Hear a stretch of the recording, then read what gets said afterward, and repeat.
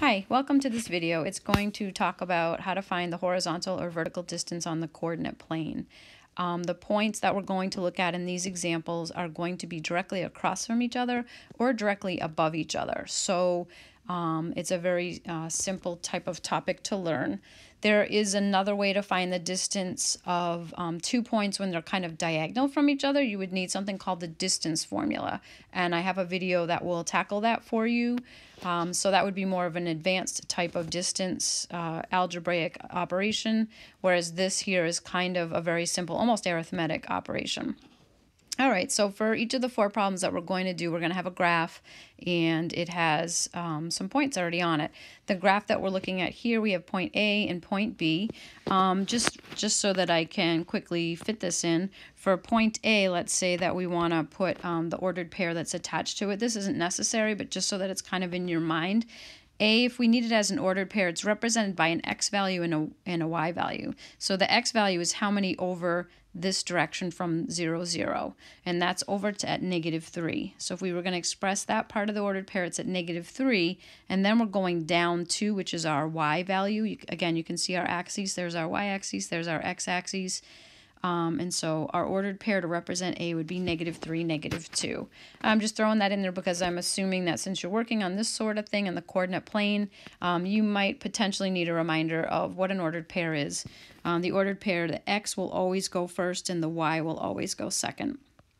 If we wanted to label the ordered pair for B, this one, let's see, if we look at where we are in relation to the X, we go over 3. So that one's actually a +3, and the Y value also goes down 2. So that's just how we would express the B value and the A value if we were asked to. Okay, back to this topic. If we want to find the distance, this is horizontal. There's a distance between them. And all we have to do, honestly, is to count how many spaces there are. We're not going to count the point that we start on, but we are going to count the point that we end on. So I'm putting a little dot here at A just so you can see where I'm starting. Don't count that one. So 1, 2, 3, 4, 5, 6. So our distance is 6. Some people are, quote unquote, I guess I could say rebels. They might have started at B and gone to A, all right? So if we started at B, it was 1, 2, 3, 4, 5, 6, and it almost is tempting to write that the distance is -6, but whenever we're talking about distance in math, it's a positive value, okay? So keep that in mind. So whichever way you start, whichever point you start with and where you end, it's always going to be a positive value. All right, let's look at the next one.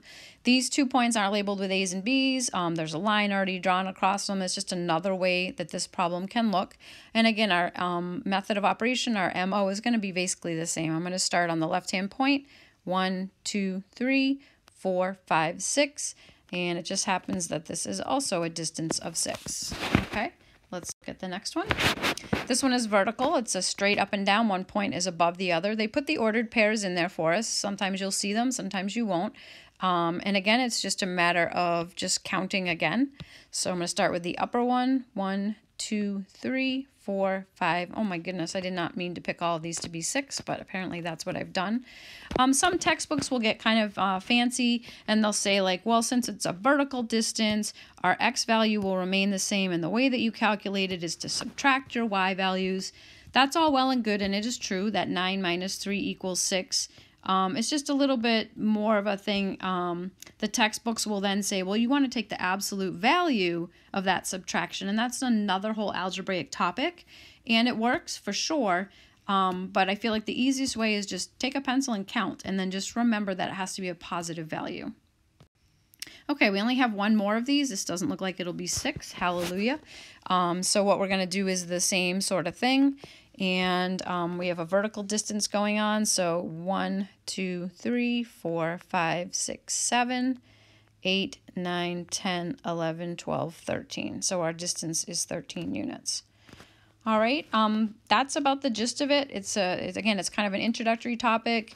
If you want to progress with it, the distance formula will be in another video that I do, and that is really, it looks a little complicated, but you're plugging in numbers and then just really it becomes a order of operations problem. But thanks for tuning in, and I hope this helped. Thank you.